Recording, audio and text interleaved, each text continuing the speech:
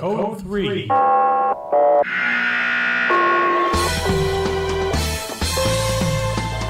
live podcast sponsored by the Marin Fire History Group. All about the history of the fire service in Marin County, California. And now your host, retired Fire Chief Paul Smith. Good afternoon and welcome to the Marin County Fire History website. This afternoon, we have with us two guests, retired Fire Chief Jeff Davidson from the Mill Valley Fire Department. Thank you, Jeff, for joining us today. And we have Mark Brown, the Deputy Chief of the Marin County Fire Department. Today's topic is going to be the COVID pandemic and managing that at the operations level and at the Emergency Command Center. So Jeff has got currently on the North Bay Incident Management Team, and Mark Brown is here as boots on the ground, current fire chief working on the current situation. And Jeff, if you would please start out with a little overview of the North Bay Incident Management Team and how this COVID-19 pandemic is being handled at that level. Sure. Well, if it's all right, what I'd like to do is turn it over to our founding member and incident commander, Chief Brown, to talk a little bit about the North Bay Incident Management Team, and then we can talk a little bit more specifically about the team's interaction and support of the county response to that. Thanks, Jeff. So back in 2012, incident management teams really started to consider that they needed to have a bigger footprint than just wildland fires or fire-related incidents, and that all hazards types incidents needed to be managed by incident management teams. In fact, Marin had a law enforcement event at the extended stay in Santa Fe where a SWAT team had to stay engaged for over 24 hours. And it was real difficult for the law enforcement agencies to support their officers for 24 hours. And so an all hazards incident management team that can respond to both fire and law made a lot of sense. So myself, Dave Jeffries, when he was working with Novato PD at the time, and Doug Pittman went to the Marin County Fire Chiefs and Marin County Police Chiefs with the proposal to create the Marin County Incident Management Team, an all hazards Type 3 incident management team. And shortly after that, there was an urban area strategic initiative meeting of the North Bay, and we talked about making the Marin Incident Management Team, and the North Bay counties were like, wow, we'd really like to get involved. And we were looking at our pool of people that we had, and we really didn't have enough people within Marin to staff the team adequately, and partnering with the rest of the North Bay counties made a lot of sense. And so you see that it covers all of the North Bay, and we have a partnership with CAL FIRE, Sonoma Lake Napa, and quite frankly, that's where a lot of our responses have involved. The incident management team has been engaged in virtually all of the large-scale fires that have occurred in Sonoma County since 2013, giving the team just a tremendous amount of experience. But that experience hasn't just been fighting the fire. There's been a couple EOC deployments surrounding the different fires, supporting shelters that were activated because of the fires. And then all of that led to being able to prepare our people to work in the EOC come to COVID challenges. So you can see we have a pretty comprehensive list of people, of agencies that are supporting the team. And it's not just fire. And it's not just people that are currently working. And when we have a pandemic type response, having people from public health as part of the team, having in the middle of fire season when all the firefighters are on strike teams or other overhead assignments, if it weren't for the retirees on our team, Jeff nodding his head over there, we wouldn't be able to respond at all. So having the retirees has allowed these guys to continue to stay engaged in something they love, and it's given us depth that we wouldn't normally have. And then how about the list of the activations that we've had, Jeff? And you'll be able to see the broad range of activations that we've had. and they really, go through all hazards from pandemic response, supporting shelters, even just going to San Quentin when Occupy San Quentin happened. But we even had one where there was a demonstration because of the San Francisco teachers unions contract negotiations, and they were expecting civil unrest. So it's been challenging. When we go to an incident management team goes to a fire, or firefighters go to a fire, we know what to do. We put the fire out, and we have lots of different ways to put the fire out. It's when you get to these all hazards incidents, sometimes it's a lot more difficult. And the first thing we have to ask ourselves is actually identify what the problem is. And sometimes that's the hardest part. And then firefighters and incident management team members being problem solvers, once we identify the problem, then we can get some traction to solve the problem.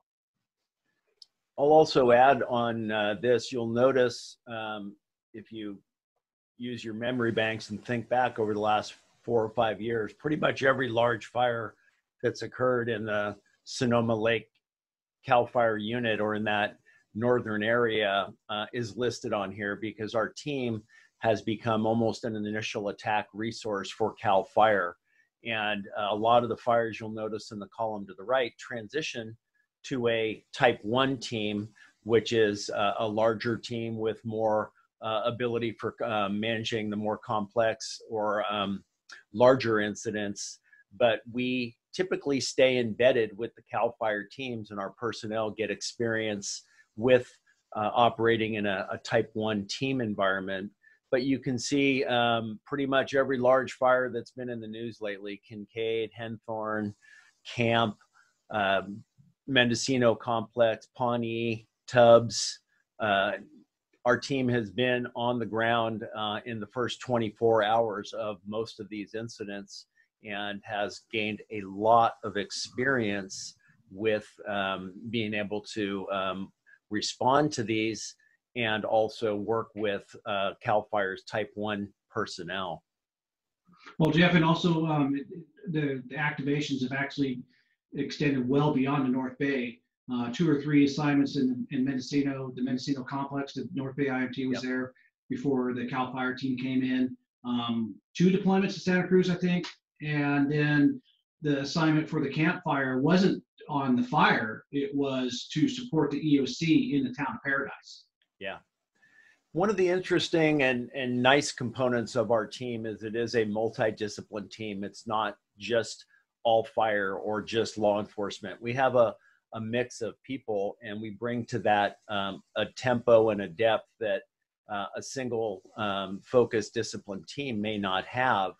And going back to the EOC deployment here relative to the Nuns and Tubbs fire in 2017, the former assistant city manager of Novato had moved over to the town of Sonoma as their city manager, and put a call in to Novato Fire and the people she used to work with, and said, "Hey, our people are starting to get tapped out here. Is there any chance you could send a few people up to help us in the EOC?"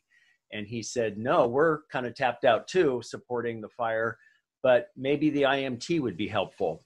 And our on-call IC that week was Dave Jeffries, retired Novato police captain, who's a certified emergency manager.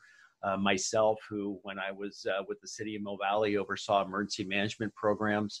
So we were able to put what originally might be thought of as a fire-based team into an EOC and help train and mentor and support those local government and municipal government personnel to get their EOC in a functional and forward-leaning momentum. And then that transitions into the town of Paradise, and hey, we could use some EOC support up here.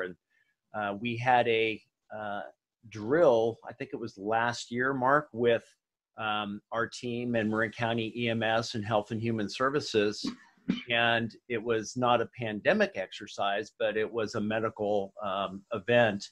And when this opportunity came to deploy and support, we already had some traction on the ground with the Marin County EOC, with people in the room who were responsible for coordinating and managing the response. So we didn't have to be handing out business cards during the emergency. We were able to, have some of that done ahead of time. So it was a fairly seamless transition to bring us in to help support the current EOC operation.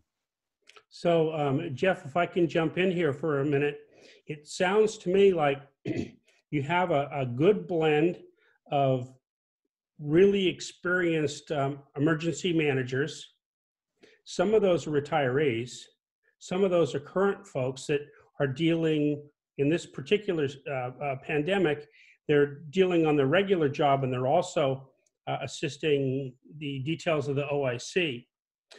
When we move forward in staffing this particular incident up, how did you get a hold of those folks, and were they chosen because of their experience? And what I'm trying to say here is, Mark mentioned that this protocol started in like 2014. So you folks have had a number of incidents, a number of calls, a number of call outs, and I'm not talking about 2 or 3 day incidents. These are week-long incidences, and I can tell that you gained a ton of experience for your team moving forward. Now, what were some of the challenges when this COVID pandemic came together? How did you identify, like Chief Brown said, you have to identify the problem. Now, what are a couple of the problems that you initially were able to identify with your multidiscipline team? Mark, you want that, or you want me to start? By the way, you were there at DOC. So Chief Brown reached out to myself and retired Fire Chief Jim Irving, and we are both plan section chiefs on the team. And he said, would you guys be available to assist the Marin EOC in the planning section? Mm-hmm. And so we were both immediately offered up to Chris Riley and his team in the EOC.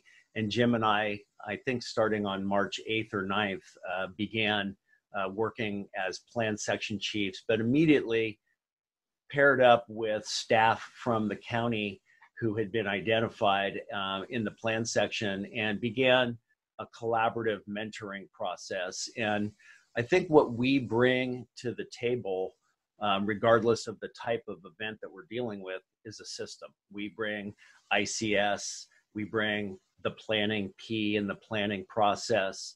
So we kind of do an environmental scan, and we see that there's a lot of great people doing incredible work, but sometimes it's redundant, or sometimes it's stovepipe. So you begin to start to a little bit of bump and nudge management to get into a regular battle rhythm, if you will, to establish goals and objectives, to document what you're doing. And whether it's in the EOC or out in the field, the processes from the plan section are very, very similar.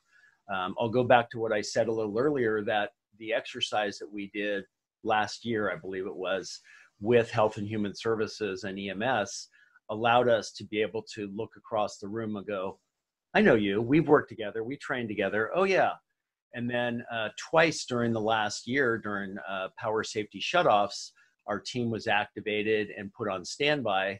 And a couple of days we posted up at the EOC. So again, we had the ability to sit with, partner, and mentor some of those staff. So what we bring to the table is system. And we also bring the background of emergency management, where, as we all know, in a typical EOC, it's local government. It's someone from planning or building or general services. And they're subject matter experts and very technically competent at what they do, but sometimes putting that into an organizational structure that looks slightly different than their day-to-day org chart or system, and gets them, so not every group is doing their own logistics, but there's logistical people to manage the overall logistical response.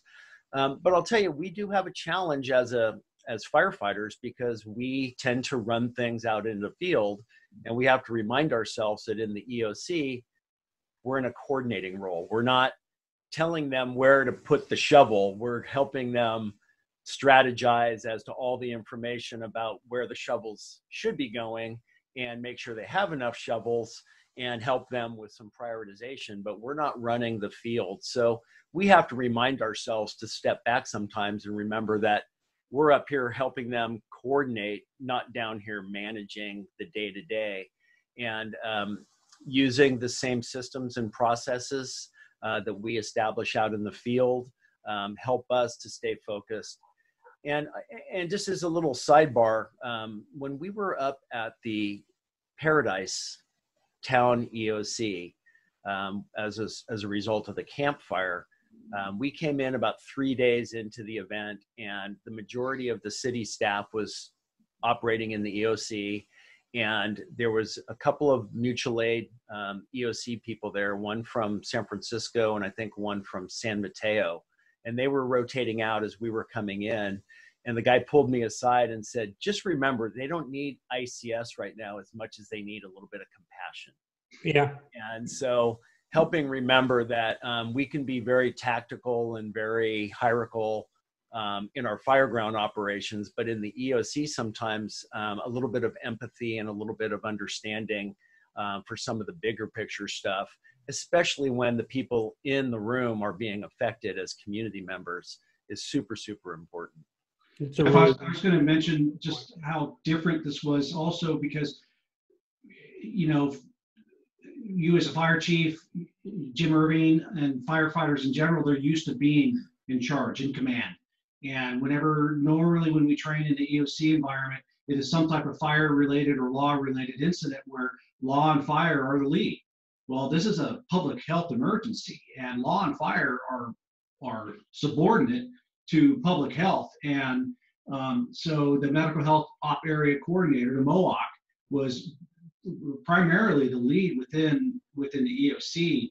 And then the planning, and just remember, it's not just a planning section, it's a planning and intelligence section. Right. And that took on a whole new realm for you guys, bringing in all the health and human services members to do the contact tracing following any identified positive tests, which is a super labor intensive endeavor. And then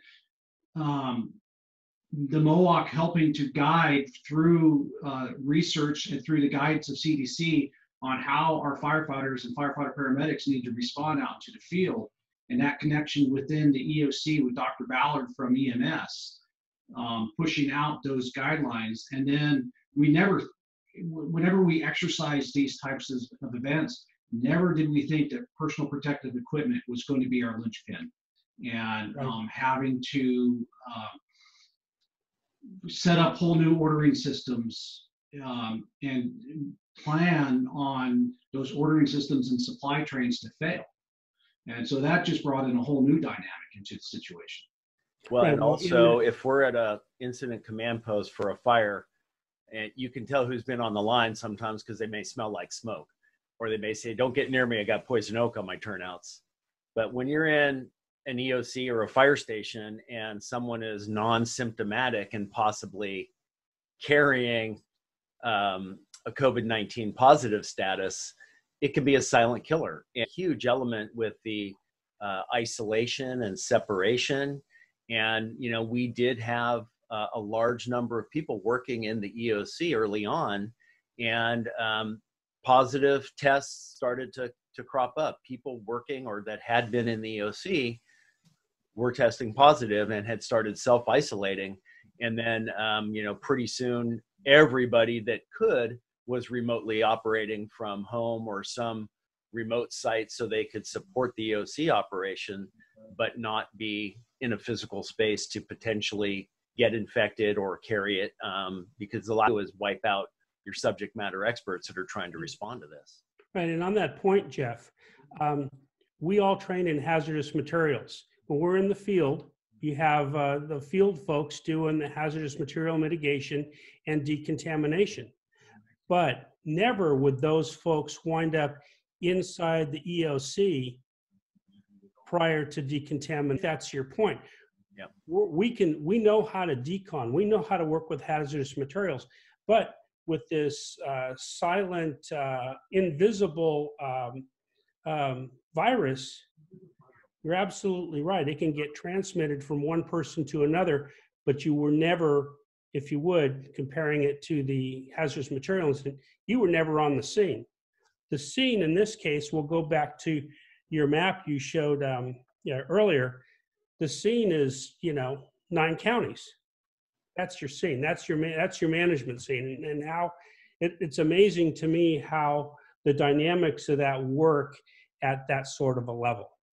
And Chief Brown touched on it briefly with the first responders. Now, our first responders are coming to shift every day, and I'm talking about law enforcement, medical staff, and fire, of course. But how do you see those folks, Mark, with regard to their day-to-day response? How has that changed since COVID-19? It's so different than what you would have ever imagined before. And I think Marin being all fire-based EMS has actually really helped us quite a bit, because we already had really good pre-existing relationships with EMS. And Dr. Ballard with EMS was the one that was really putting the most work and guidance into the personal protective or PPE equipment that our folks needed to wear, how we needed to approach different calls. He was researching, studying, reaching out to other physicians, not just throughout the United States, but throughout the world, talking to physicians in China, talking to physicians in Italy, and getting the best information for our guys. And then he would work through the fire rescue branch and push that information out. And it wasn't just a PPE, it was part of the approach to a patient. When we go to a medical aid, we're used to the people on the engine company and the ambulance all just going right into the house and treating the patient. And it started getting to the point where we would put one person in a PPE and have them approach and then get into the scene, evaluate the scene. And then, Chief Weber has been saying, our guys are great on fires because they can see the smoke, they can see the fire. As Jeff talked about, you can't see any of this. And so we started having to really pull our guys back and have them take one step at a time. And that morphed into different 911 call answering protocols, where the comm center, when you're on the phone with the caller, having to pre-screen for COVID-related questions. And then those questions had to change the deeper that we got into the incident. The first batch of questions had to do with travel. Then once it started becoming community spread, then the travel questions went away and it went into more symptom-based questions. And then we're now at the point where we're asking people to be masked before we go into a house.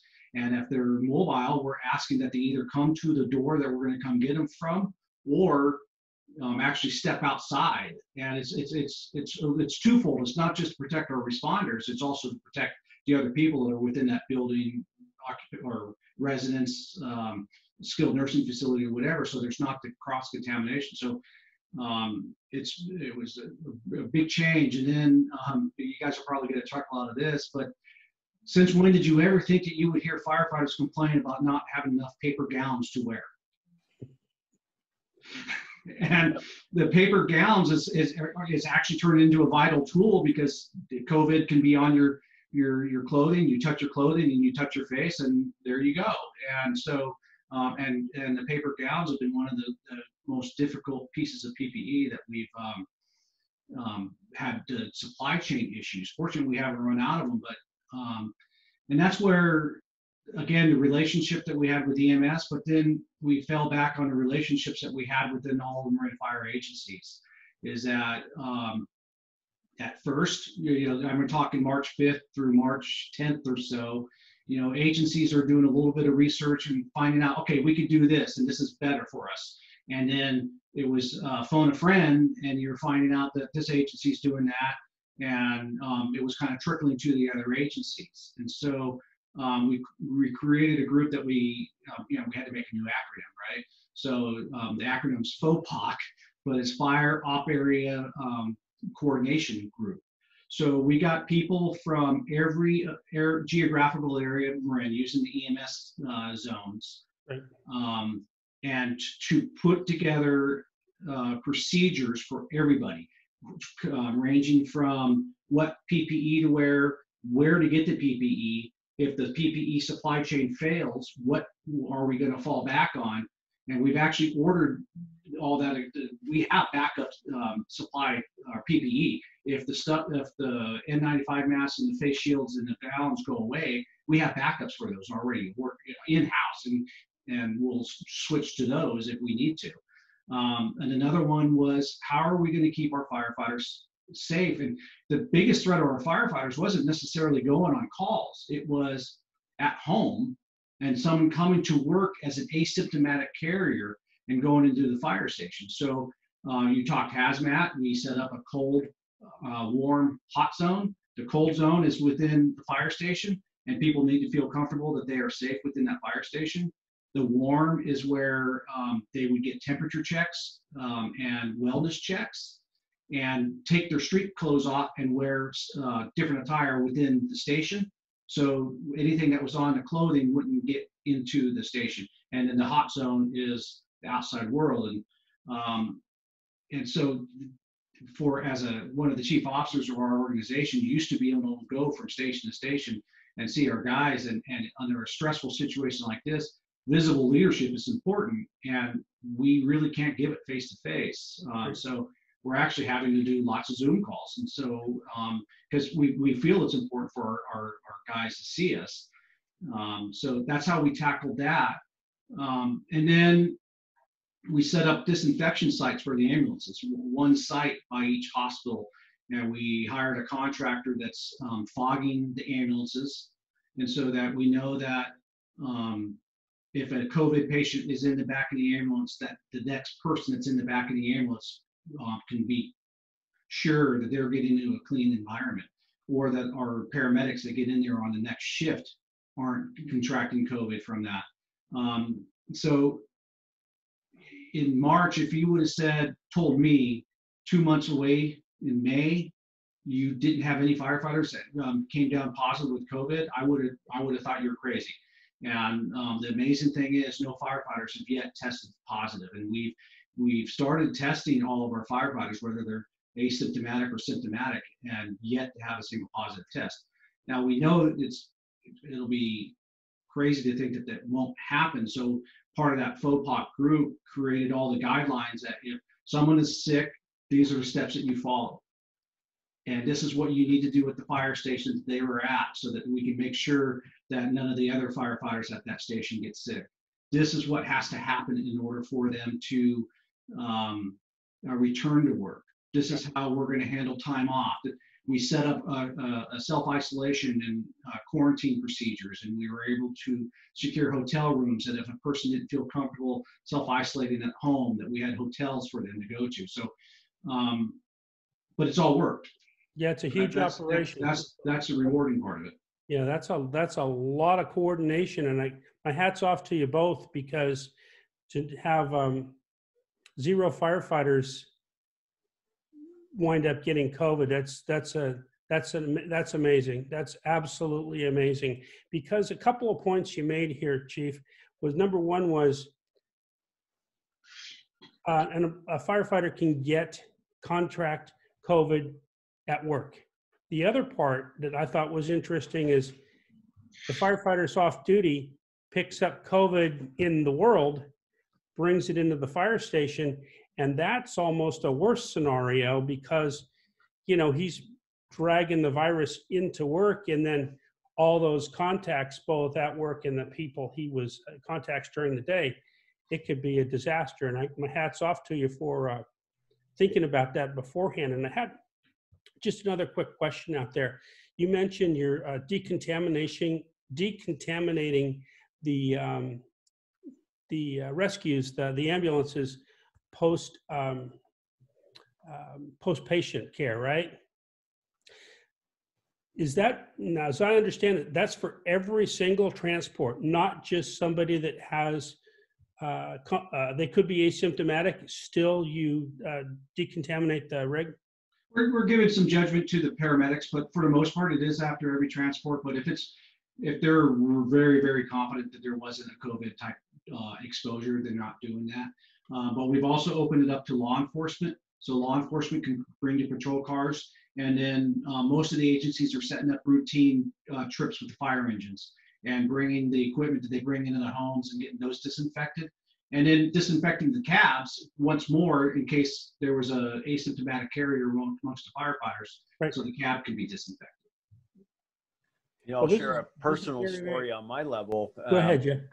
It was a second or third week of March when we were up at the EOC initially, before the full team had gotten activated.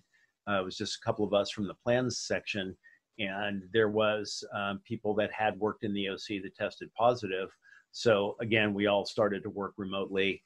And of course, the very next day I got a dry cough, and I immediately started checking my temperature 6-7 times a day and monitoring the cough. Being an employee of Chief Brown as part of the incident management team, I let him know. And at that time, the criteria was if you are not symptomatic, you're not going to get referred for a test. And Mark was like, if you want a test, we will get you a test. Do not hesitate. But I also recognized that it was early on where there was a struggle to get enough test kits. And then we had enough test kits, but there was capacity to get them circulated. So I said, I'm going to do exactly what CDC and the health officer says. I'm going to lock myself down for 14 days at home. And I ended up for 3 weeks checking my temperature, monitoring everything. And for 1 2-hour period, my temperature went above 100 degrees and then went right back down. Mm-hmm. Turns out that the dry cough that didn't go away and lingered for quite a while was because I was stuck in the house, and we remodeled recently, and it's so airtight that there's no moisture in the house. So every time I go out back to walk the dog or do a little stretch, my cough got better. But as soon as I went inside, I'm like, I'm coughing again. Yeah. So it was possibly, related. It was possibly unrelated. But just today, I did get a COVID-19 test because the EOC now has expanded capacity. As Chief Brown indicated, they want all first responders to get tested for baseline. And knock on wood, my positive result of that test will be that I'm negative. Good to hear. That's good to hear. And that's the other piece is, we have coughs and colds and allergy season and everything else upon us. And that's difficult for us to, in this environment, say, well, is it my allergies, or exactly. did I bump up against something in the world? And, do I self-isolate right away, or do I call my doctor?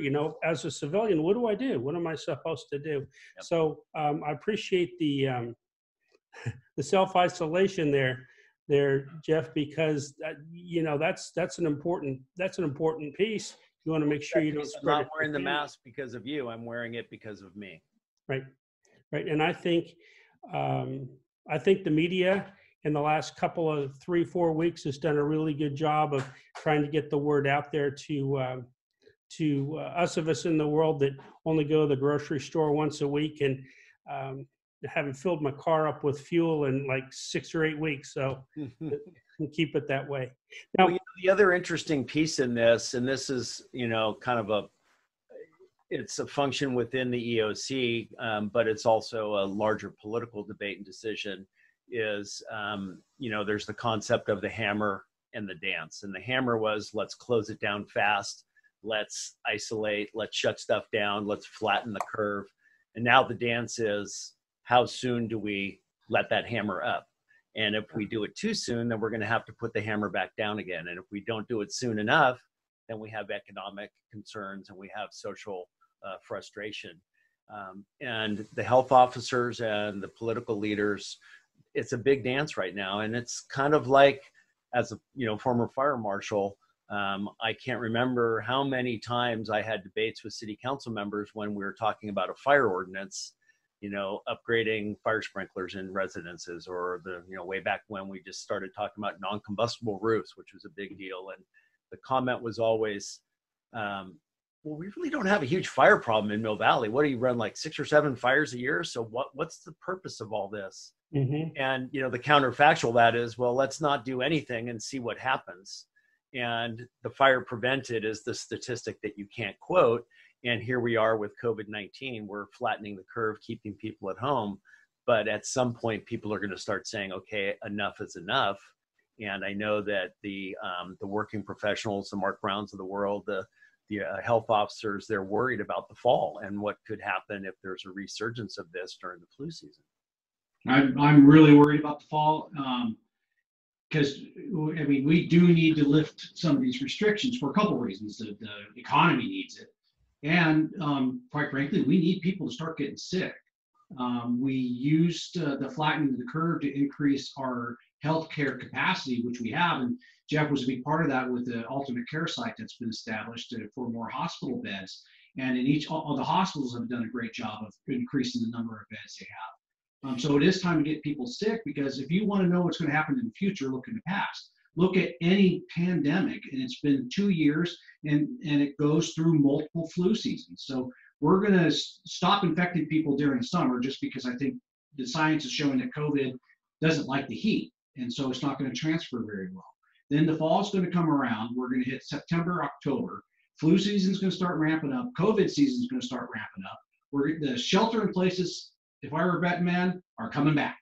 And then we're going to get wildland fires, and we're going to try to start evacuating people that are in a shelter in place. Right. So that convergence is not going to be good. And then, we can start getting firefighters that are sick.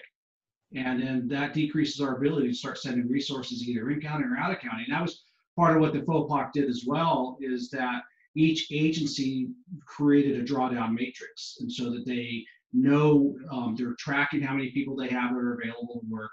They know what stations they would start browning out should they have not enough firefighters. And then we've been working with labor to create a shared services agreement across all the agencies to be able to share firefighters from one agency to another in order to provide staffing. Well, thank you very much, gentlemen. I'd like to wrap it up. That this is very, very educational, and Chief Brown ends on a very good, very strong note there, because we don't know what it's going to look like in 2 months or 4 months or 6 months. Because the old joke us all fire chiefs used to always say, all the firefighters used to say, well, every fire I ever went to is out. And this is a different dynamic. This is a different twist. You know, I see the analogies between COVID and training in PPE. I see the analogies between COVID and training your firefighters. I see the analogy between COVID and hazardous material response. And then Jeff's piece with operating an EOC. Well, an EOC is an EOC is an EOC, but this brings a different twist to emergency command and control. So I'd like to thank everyone very much for their time this afternoon. Very educational, very timely, I believe. And I'd like to say thanks to Chief Davidson for his time, and for Chief Brown for his expertise. And thank you both for what you're doing out there in the world to keep this thing in a positive, try to keep this thing in a positive vein, and not go to heck in a handbasket. So thank you. You're welcome. Happy to participate. Thank you. Thank you.